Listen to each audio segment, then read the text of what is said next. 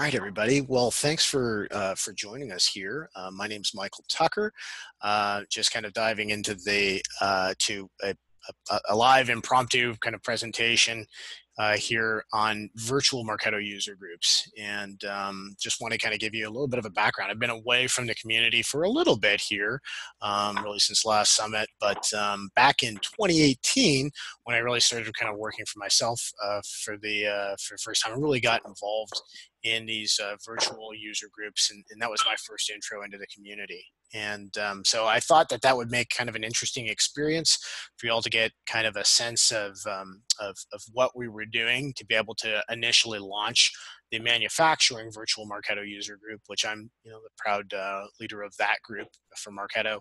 And then kind of give you some tips and tricks, things that we learned in that process, kind of where that was at the beginning, and before we started that group, and kind of where we've evolved since then too. I'm going to ask everybody to just kind of mute until you're talking. And actually, that's an important piece of this, is that we're using Zoom for this recording. And one of the learning lessons that we've had in some of our sessions, so I'll tell you a little bit about some of the things that happen behind the scenes as we're doing some of these recordings that you can see if you go on our YouTube channel, of some of the historic virtual user group sessions that I've been running, and it'll help you to be able to avoid some of those hiccups, if you will, for your sessions when you try to move your Marketo user group into a virtual format as well too. So hopefully that's helpful, and we'll do kind of an open discussion at the end of this, and that way if you have any questions, I'd like to be able to record those too, and in that way other user group leaders and other marketers that are looking to do kind of virtual content will have that as a reference to be able to help them in this transition as well too. It's sort of a different animal, so there's a lot of learning that can be done here. So let me dive into this and kind of go from there. So really what we're doing again is we're going to go through a timeline, and really my perspective is I started out in the community in late 2017. I think it was November or December 2017. So can't really give you much. I've been working with Marketo for a couple of years prior to that, but my time in the Marketo community specifically really was in that late 2017, early 2018 period. So I can tell you a little bit about kind of before then. We've got some vintage Marketo logos here, and so what happened in that period of time, and then kind of talking about the evolution of the user group community since the time of kind of rebooting virtually. So I think the first piece is to kind of just mention, what is a Marketo virtual user group? So, key characteristics of a Marketo user group in general is they're meetings for Marketo users. So oftentimes they're monthly. Some user groups will do them, quarterly, but they're usually no less frequent than that, and they're usually around social and/or learning events. So different user group leaders do it differently, and they're organized in different cities. So the Seattle user group does things a little bit differently than the Houston one, than what we do here in Charlotte, than what happens in New York, and so you'll see kind of just different ways of being able to run them. There's no right or wrong way to be able to do it. It's more of a matter of personal preference, and it's usually driven by all the Marketo users within that given geography that get together and sort of compare notes on it. In the virtual side of things, so we're not organized by cities. Really, our territory is planet Earth. So WebEx, GoToMeeting, and Zoom are really your tools as a trade to be able to kind of get everybody together. There's also a promotional piece of it. So one of the big challenges is that when you have that broad a geography, who do you reach out to? Who do you promote your user group to? Well, it's everybody who's a Marketo user. Well, how do you reach that audience? Ideally it's through Marketo, and those capabilities are available now, but keep in mind that they weren't really that available back in 2017 and 2018. We didn't really have, user groups were more of an ancillary meeting that you'd have that'd be above and beyond what happens in the in-person user group meetings. So we had a primer session back in the middle of 2018 on this, where Marketo used to host these learning sessions that different user group leaders would have. And Taylor Enfinger, who was the Virtual MUG ambassador back then, and I believe she's one of the co-leaders of the North American Virtual MUG, and I did a presentation and a series of slides just on how to run a virtual user group and what we were doing back then. And so I highly recommend that you visit that. I'm going to post those on my company blog, which is conversionstore.com/blog. And so we'll make that available for you to be able to kind of get a link and be able to watch that session. And I'll put some other links in there too, which I'm going to reference later on about how to conduct some of the discussions and some of the resources around that. So prior to 2017, when I got into the community, the state of affairs was this: we had virtual user groups.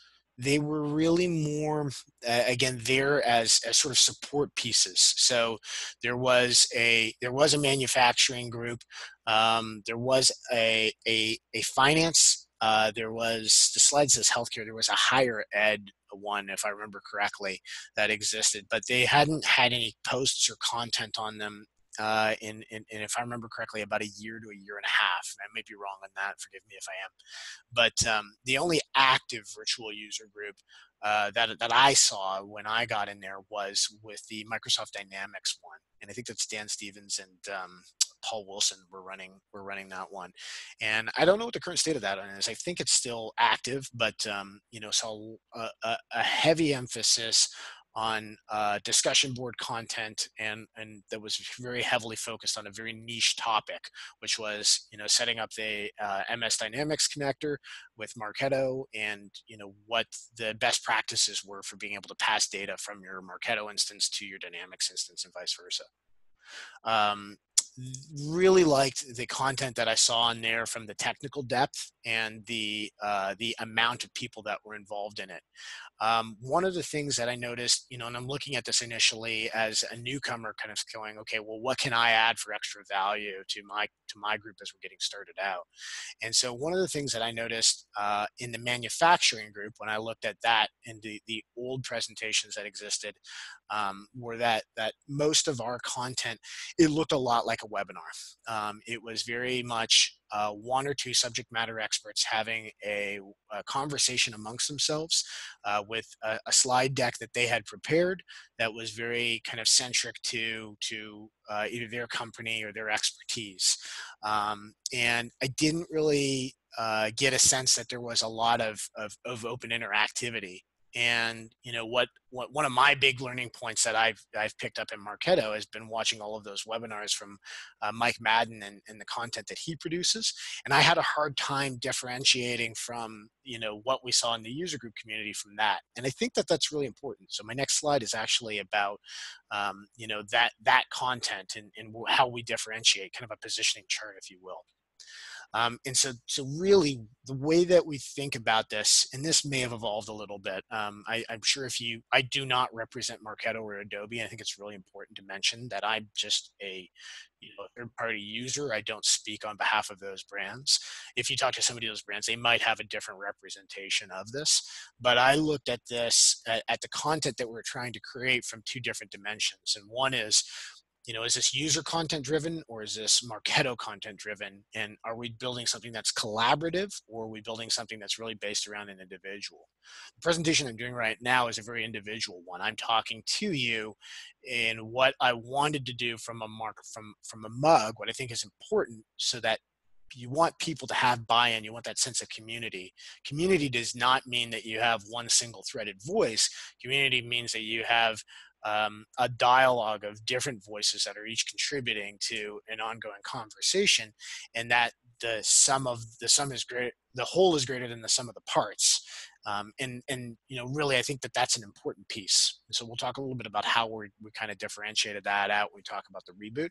But essentially, that's this is a pretty important piece that we thought about in 2018. Is how do you have your point of differentiation?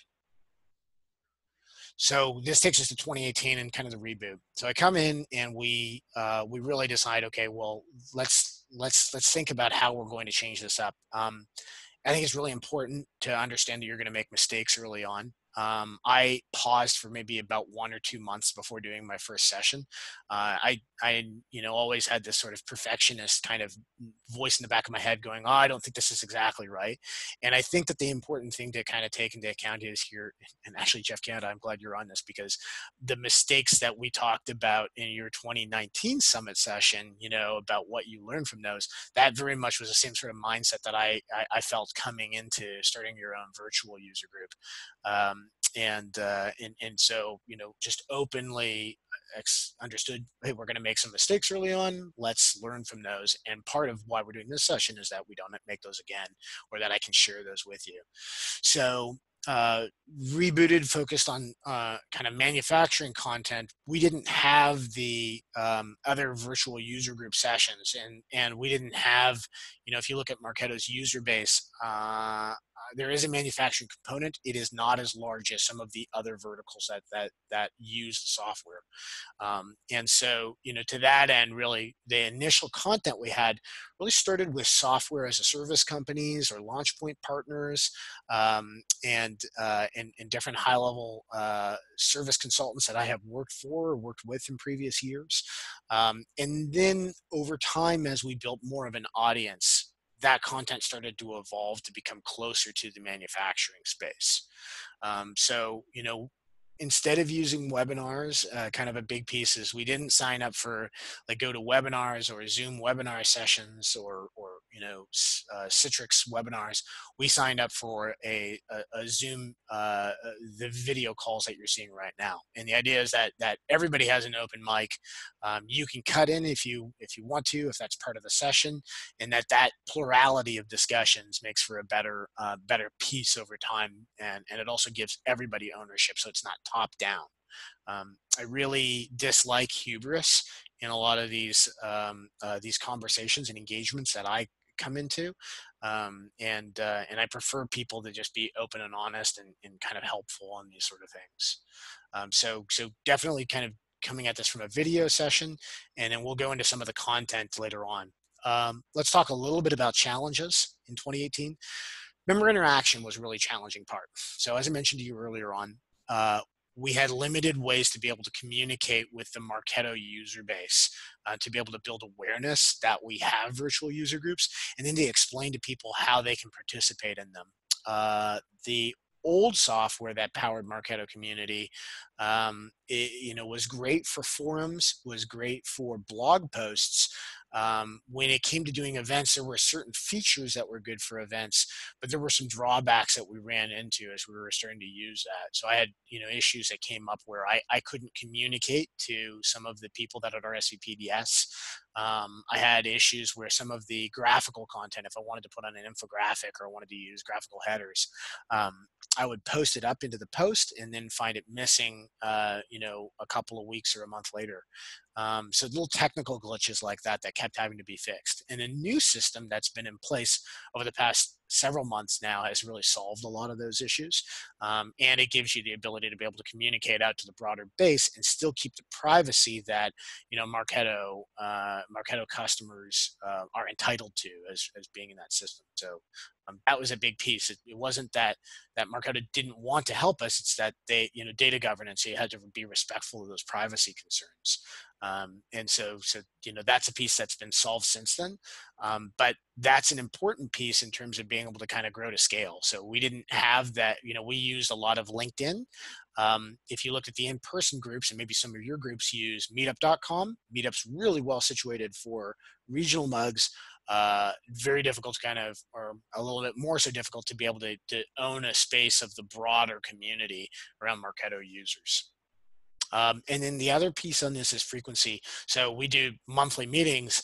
One of the things I really liked about the Dynamics group that I've never really been able to replicate in our group was being able to have people post content between those meetings. So they had a better discussion board group that you really, and I think you see that in the Slack channels now that you'll see from the MOPS groups and different groups like that exist nowadays, where people are posting almost every day about different challenges that they have, and you have that open kind of resource to be able to draw upon. So I would point you to those for now. biggest piece that I want to take away here for group values right now is in one of the guiding pieces that I put into kind of the philosophy of my group to help kind of keep open dialogue here is just these four different values. And as JD Nelson actually told me this once in one of his sessions, is that, no one of us is smarter than all of us. So trying to keep that safe place to learn. If you've ever been in one of my sessions, you'll see I always have this slide up that has pieces right away for everybody in the user group to realize you can openly ask a question. You will not be ridiculed. I think, one of the most disheartening moments that I've ever had was I posted up a question once that was obvious to somebody else, and they gave me the "oh my" face. And I'm sure they meant, it didn't mean any malice against it, but to me, I really kind of withered back a little bit and kind of said, "Am I supposed to know that? Maybe I should have." But the point is that if you don't ask the question, it it becomes even harder to really learn the answer and be a better Marketo practitioner, which is the ultimate goal of all of this. So really want to keep this kind of a collaborative, fun session. Very strong emphasis on not making it salesy, but there's a component in there where we're all trying to learn to be able to serve our clients better, whatever client means to you. I always try and do a roll call right away early on. So the earlier that you can get people to speak out and become engaged, I think the better. I try and do a little bit of discussion before we hit record on the session so that we all kind of get into the same spot and we understand what we're doing from that standpoint. And uh, I think that the other piece is that if somebody starts the discussion talking and having a discussion with you earlier on, when they do have a question, it makes them more likely to be able to speak up. I was in theater in high school back in the day, just to tell you something personal about myself. And I think that that's a piece of this too, is to take something beyond personal. And I always remember having a drama teacher say to me, if you can make eye contact with one or two people in the audience, or just kind of focus on a smaller piece. If you have 400 people that are out there, and you really focus on those one or two people that you have a personal rapport with before starting your session, it helps you to avoid things like stage fright. But it also helps them in a way too to be able to kind of say, "Oh, I have a personal relationship with that person. I can ask that question without fear."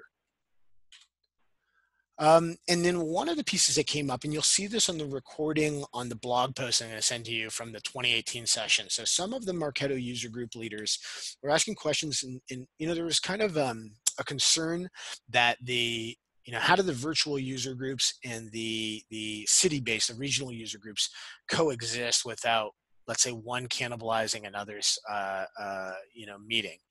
That is always a risk, and it is a possibility if your meetings coincide with each other on the same day and time. However, I always keep these things recorded, and then we'll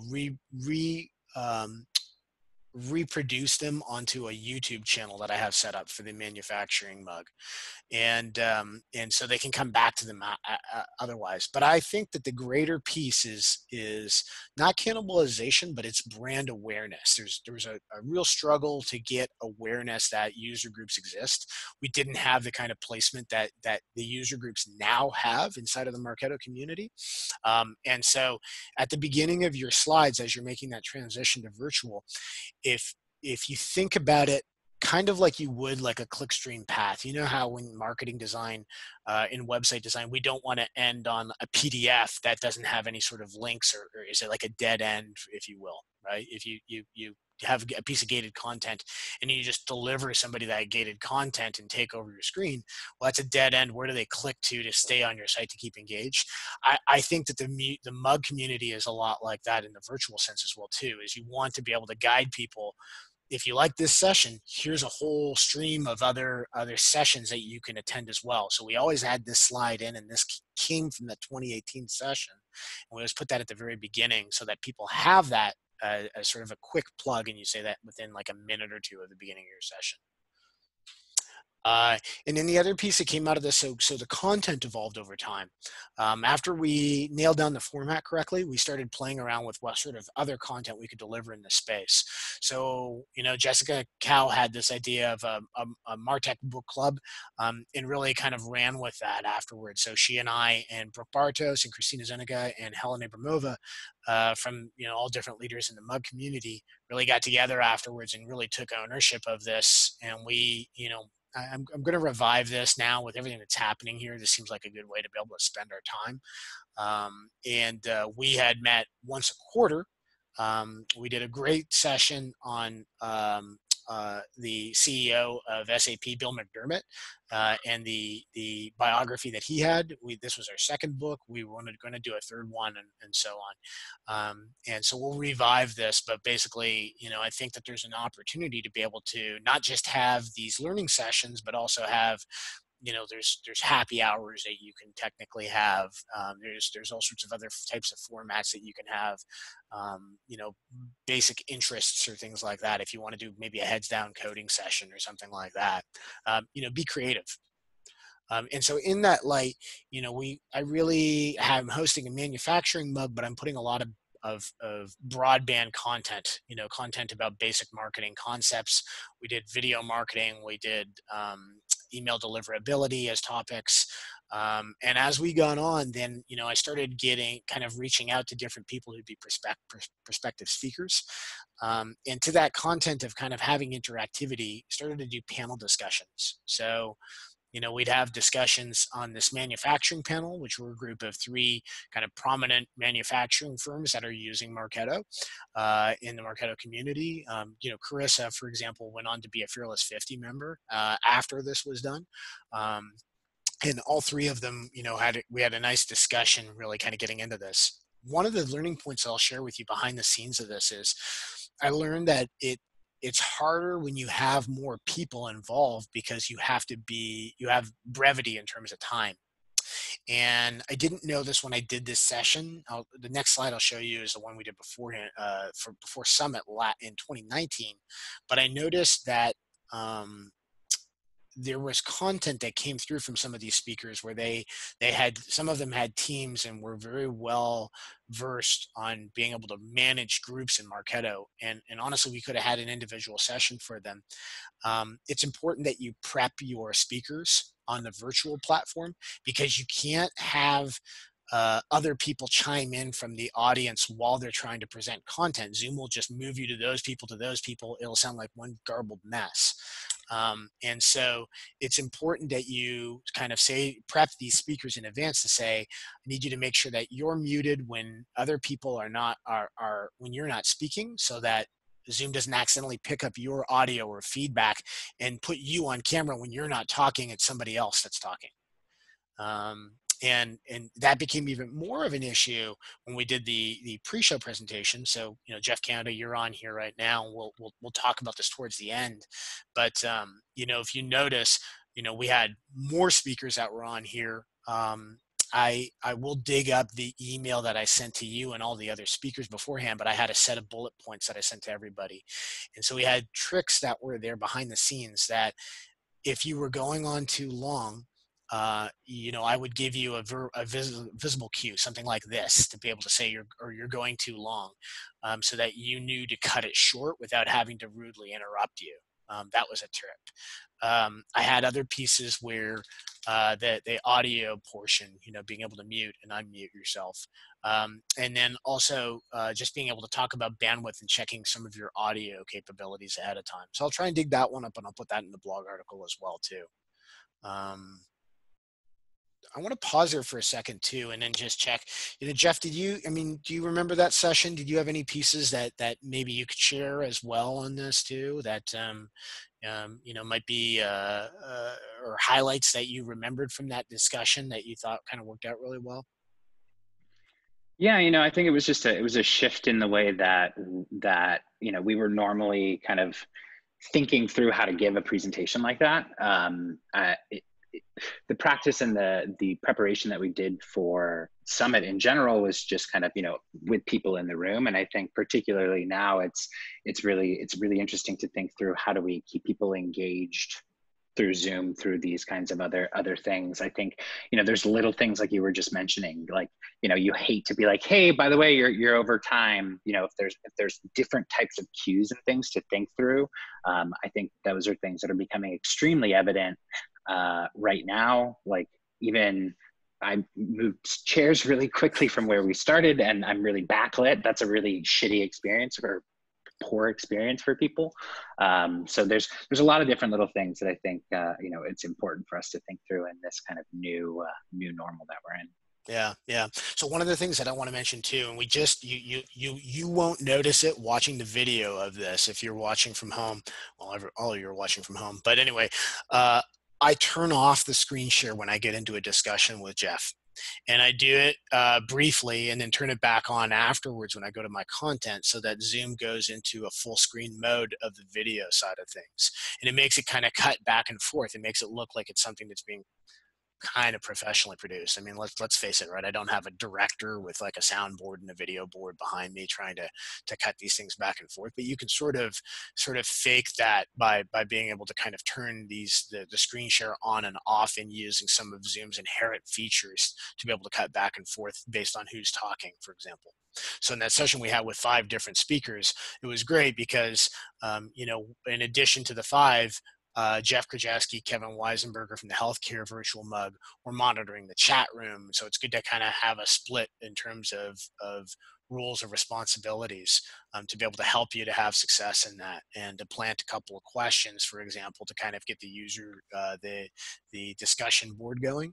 And I think the last piece that I want to mention too, that's kind of a tip in the trick, is um, some of your people are afraid to talk in a recorded context because maybe they're asking a question that they want to know personally, and are you know, ashamed to bring that up, etc. There's a variety of different reasons why that might happen. If you offer your Q&A session in a recorded session, and then offer an unrecorded one where people can talk freely without being recorded, I've always found that the unrecorded ones, after we started offering that, people would be more involved in that. You'd say things that you normally wouldn't say on camera. You know, for example, when I go to a conference, I rarely book the hotel room that's the booked block. I usually, in Vegas, I like to stay at Treasure Island because I find to get a better deal across the street, and it has a lot of the same amenities that I would use anyway. I don't mind walking the extra distance. You know, do I normally talk about that in public? Not really, but you know, it's a piece that's, if the same thing. If you ask a question that might be a basic question in Marketo, you know, you might learn that answer later on. So you don't want people to think, oh, I don't know that answer. Or your audience member might think that, and the last thing you want is just that recording to kind of put them off. And if you think, well, I'm losing something in my recording, actually you're not. So one of the things that we would do is have that last slide that would say, okay, now we're going to a live Q&A session. If you want to participate in that, join us in the next mug meeting so that you can be a live participant. And actually brings up our live presentation numbers. You know, having an on-demand audience is really great. If you have a live audience, it's even better because it means that you have better discussions that are kind of coming into the piece. Okay, so let me jump back in terms of next slides here. We'll move along. So virtual mugs today, you know, Amy, I'm going to tag you in on this too, because I really think that you can speak a little bit more to what's happened. I've been, again, in the background on some of the virtual mugs that have happened since then, but you know, what I've witnessed more has been more of a mainstream acceptance of virtual mugs. I think that they have grown to kind of coexist independently of the regional, the geographic mugs. I've seen more of the larger launch point, you know, some of the more senior launch point partners and service providers have become involved in them, and have sort of backed them. And I think that that's produced greater content, and a greater following as you have more marquee names that are kind of involved in the virtual user group community. So I think it's grown a lot. I think that the enhancements that the Marketo marketing team has brought in terms of launching that new platform where we can, we can freely email people that are our members and are in the broader Marketo community. I've noticed the RSVPs and I'm doing a session a week from now about the value of analytics. I've gotten a lot more RSVPs than I've ever had using the old system, and just by leveraging some of the platform that they've implemented. So that's looking really positive for me. I'm looking forward to seeing what that's going to be like next week. Amy, what's your experience been like? So yeah, I've joined the North America VMUG, which I think is a nice way to connect with people across the country. And then whether or not you have your own mug, obviously I have San Francisco mug, but there's people in that who I don't get a chance to talk to very often, and I get to meet new people. And also I agree that I'm super excited about the new Bevy portal because we don't have to rely on Marketo as a bottleneck to send out those emails. I think it's been a little bit challenging to get people onto Bevy. We've had we scheduled one meeting on Bevy, and then we had to cancel that meeting because of COVID. But, at least I feel like it was a good push to get people on it. I think that's the number one challenge, is getting people on the platform. But then once we do, I think it should be really easier to get them to RSVP. Mm-hmm. Yeah.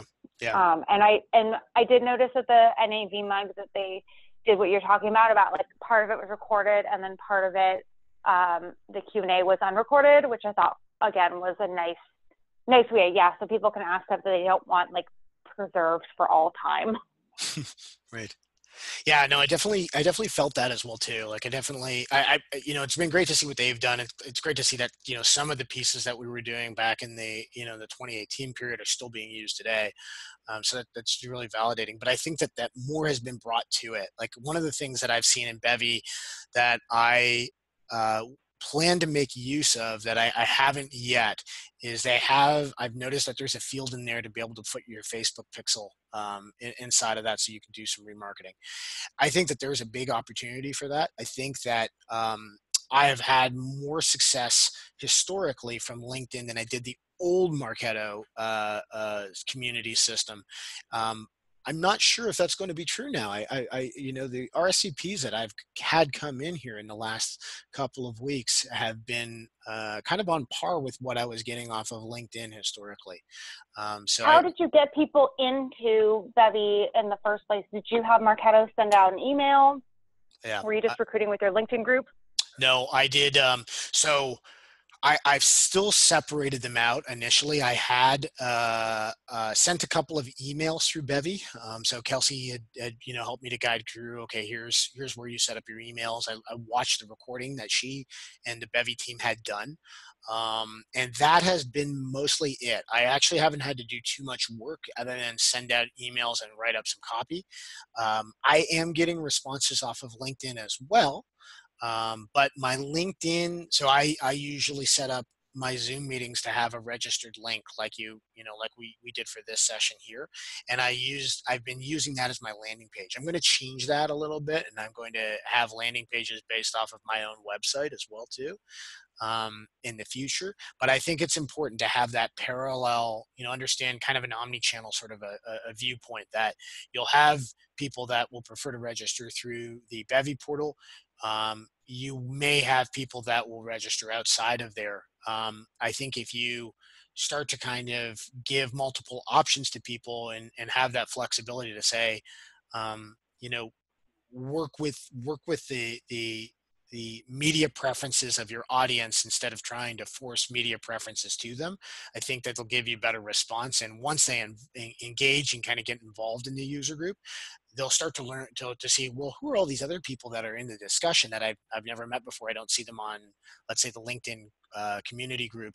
And then you'll just, or naturally, organically over time, grow awareness of that. And it'll be less work for you to be able to make that transition when you can kind of see, okay, I have the audience in Bevy, plus I also have all of those other Marketo user group resources that are already hooked in there. And I think that that's a better value proposition for people than just going on LinkedIn and hoping to skim for the next Marketo user group that comes up. That you have that in one succinct spot that shows you here's all of the Marketo user groups. Actually, that is my next slide. Is like this. Yeah, this viewpoint is more valuable to a Marketo administrator than having to skim through a social media channel to try and find content that's relevant to you. You don't want to be looking at another marketing automation. Well, maybe you do, but ideally you want to be able to find the content that's specifically focused towards Marketo. And I think this is kind of a unique value proposition, that this is kind of the only place where you're really going to be able to find kind of the whole cumulative, collectively exhaustive group of Marketo user groups to participate in. If that makes sense. Yeah, I like highlighting the other, I think especially now, I would think about highlighting other virtual sessions that like my members can attend. Like, look, there's NAV Mug, or like if you're in manufacturing and healthcare, whatever those virtual groups are. Yeah. I was also thinking when you said that you try not to be backlit, I remembered that when I think I presented the NAV Mug after Summit, they asked me to be on a post-Summit panel. Maybe it was pre-Summit, either way.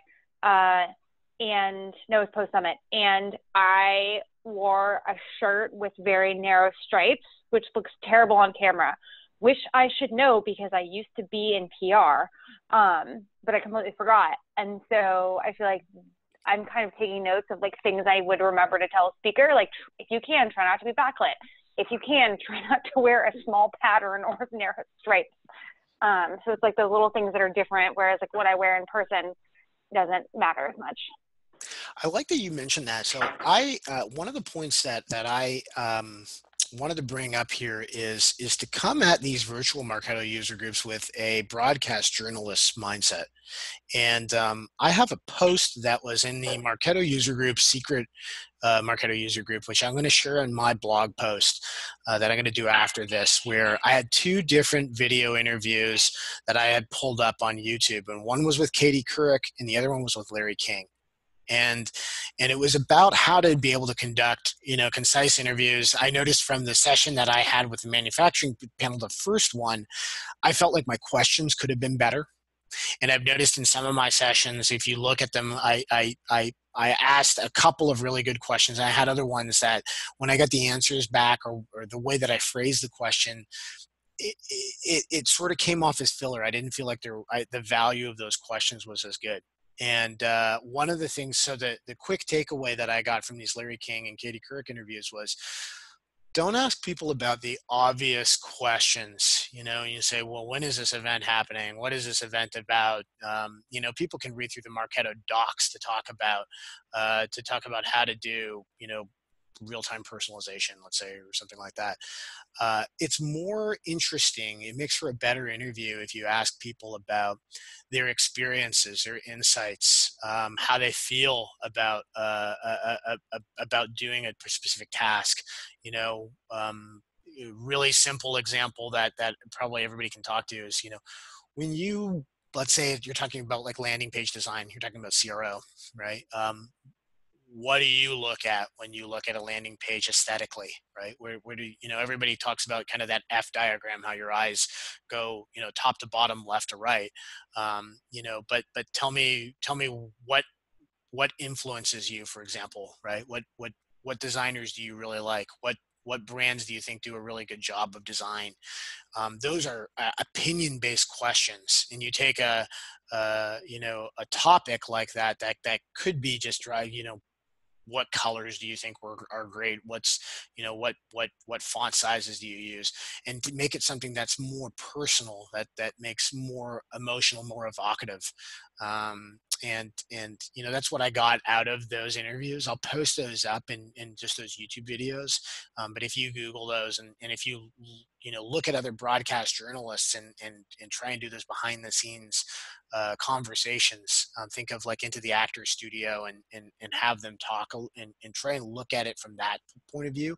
I think that's more important, especially in the virtual platform, because you have less things in your meetings. All the eyes are on you because there's nothing else for them to be on. There's no, you don't have somebody sitting next to you that you can whisper questions to or pass notes to, or, go to the back of the room to the wine and cheese bar and sort of network or socialize. That doesn't exist in a virtual standpoint. So, you have to think of it more like you're on television. And I think that's an important. Yeah. I like that. I wanted to ask you about facilitating discussion. Like, I think the one thing that I miss in a virtual mug versus in person is like casual chit chat and like getting quiet people to talk. How do you facilitate group discussion, and how do you replace the like sort of casual networking discussions that people normally have? So I have a couple of different ideas. I haven't honestly implemented those to my satisfaction level, but I have a couple of ideas in terms of how to do it. So the first one is, and one of the things that I saw Michael Guzman do here in Charlotte is he has a good mix of theoretical user group sessions and then casual ones where you kind of go to a bar or a restaurant and you're socializing more. You don't even really talk shop. It's more just socializing. The challenge that you have with the social aspect of it is that really only one person at a time, or maybe two, can talk. Even two, it's kind of limited, can talk on Zoom without it becoming garbled noise. But there's a feature in Zoom that allows you to do breakout rooms. You just need the Zoom Pro version. You don't even need the enterprise version or anything like that, but you set up breakout rooms afterwards. And what I offered this once. It was earlier on. I didn't have enough people to really make it happen. But if I had a larger room, if I had, 20 or 30 people, I would, I always joke at the book club about those choose your own adventure books where you turn to page 23 and see the hero take a left turn down the hallway or take a right turn down the hallway. If you offer those breakout rooms, you as the moderator have the ability to quickly click and say, okay, everybody who wants to be in the breakout room talking to presenter A, let me know, and I select them, and then you have a smaller group of people. So you might have 20 or 30 people, but you could break out 4 or 5 people into one room, 2 or 3 into another room. It's called Zoom breakout rooms. And if you look in the Zoom help conversation, it'll give you that ability to be able to do that. Yeah, I have seen that feature. I've just never used it. So that's good to know. Yeah. I think that's the best way. I think the other thing too is to understand, some of these conversations have to happen offline in a way. So if you have like a Slack channel in parallel, I think, I love that format and kind of what's been born out of that and kind of the real time on that. And I think, that's probably the best that you can offer from that standpoint, is to kind of say, okay, throw that in the chat room, have one of your your co-hosts be a moderator of the chat room to help. I have a hard time, maybe it's the quality of my eyesight, but I can't read the Zoom chat while I'm having a conversation without having to go really close. Zoom's chat is terrible. And also like blinks, which I find really distracting. Yeah. So I'd say use both of those. Okay. Go ahead, please. Sorry, go ahead. I was going to say, do you, when somebody's presenting, do you mute everybody else? Is there a way to do that as a host? Yeah, you can. So if you in Zoom, if we're talking about Zoom, if you go to the session that talks about attendees and you click, it's like the second from the left panel or the third from the left panel that talks about manage attendees. So you'll see at the bottom of that screen, there's a mute all button. And if you highlight, if you mouse over your attendees, if some person still unmutes, you actually can mouse over them, hover over them, and you'll see a set of blue buttons that allow you to be able to mute individuals. And you can see, if you look at the icons on the right-hand side on that invite button, as they flash green, you can see where that audio is coming from. So if you have a large room of people and you always have that annoying, it always seems like it's the loudest background noise in the world and it's coming from one person, or they go on hold and you're hearing their hold music, that's a good way to be able to kind of quickly skim the list, and you can see wherever you're seeing the microphone arrow turn green, that's the person that you want to be able to mute without having to mute everybody else, if that's what you want to do. Yeah, that's a good idea. Yeah. Can I answer any? So this is my last slide, and I really love the questions, the back and forth, and to that end, right? Like I'll, Jeff, if you have questions as well too.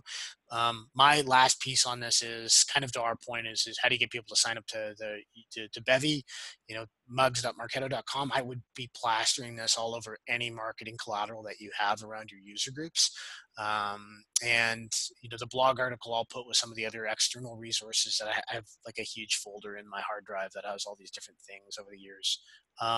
And I think, so I have other pieces too that I'll just reference quickly. So Inga Romanov and I had set up a Canva account to share marketing collateral for like email templates and things like that.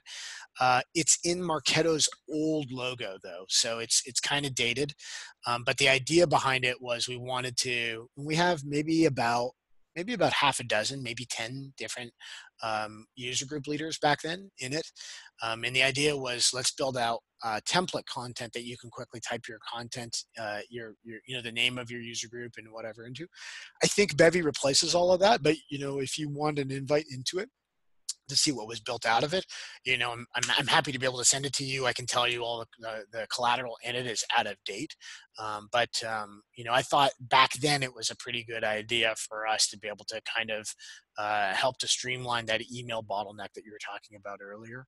And I have a lot of pre-canned presentations that I shared with Jeff and Kevin as they were starting the healthcare mug to help get them up and running right away too. So if you want to connect with me like one-on-one, I'll put as much as I can into the blog article for that.